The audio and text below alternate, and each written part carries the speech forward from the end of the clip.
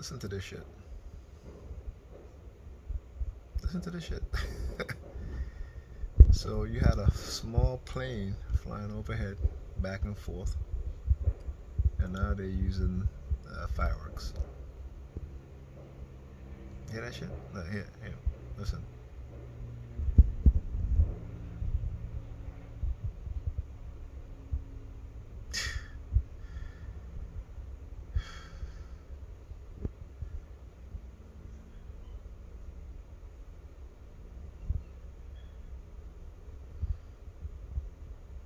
Yeah,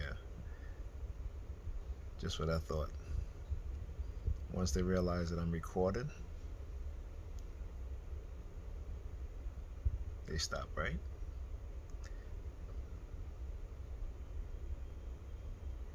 Now here. Alright? Sound like the Hunger Games Mark and J song.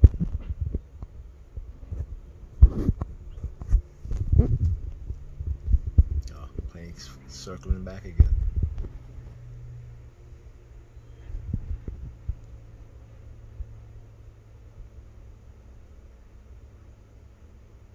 I gotta laugh at these people because they again, because they're in a position of authority and they're able to use devices, technology, which they try to hide and say it doesn't exist.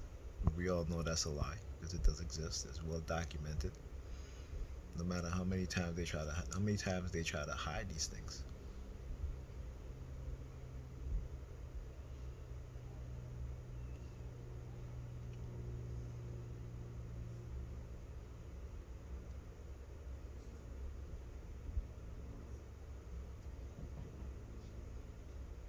Okay, and so why is this happening? As a black man, they continue to try to um, belittle black men in general, to where you have, and I'm serious about this, where you have, I'm giving it as an example. So, I'm washing dishes in the kitchen and I hear my two grandnieces screaming. So I went into the other bedroom. My sister is there, of course, and she's, not saying anything. I'm just like, hey, what the hell y'all screaming the place for? It's after 11 o'clock at night. Why y'all screaming?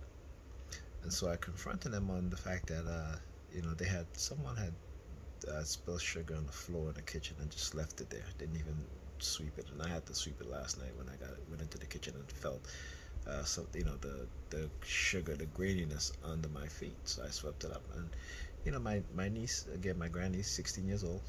She's like, well, you make tea.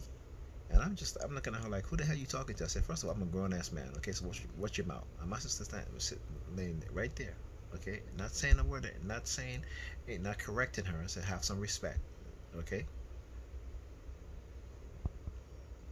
All right. So then my niece now starts looking at her watch. My granny starts looking at her watch, kind of like the other video where you see the guy walking.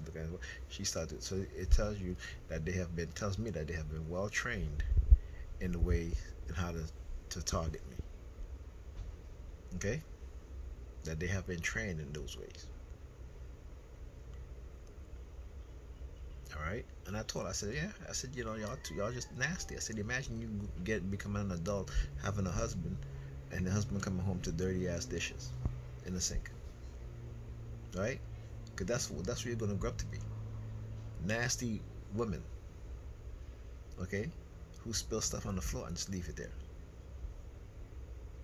right? So again, and of course, white people love this shit because they understand how they conditioned us, how they've helped to shape the mindset of who we are, and particularly today in today's society where you find black women are being put on a pedestal, right? But it's the wrong pedestal. Okay, it is the wrong pedestal. It is using them and manipulating them into believing that they don't need us as black men. Okay? That all they need is Jesus. Jesus is their husband, their boyfriend, their lovers, their lover. That's who Jesus is to them. They don't need no man but Jesus. So let them go ahead. Meanwhile, they keep doing this shit in our community. Flying around, surveilling, noise campaign 24/7. Okay? And then you wonder why your children can't concentrate in school.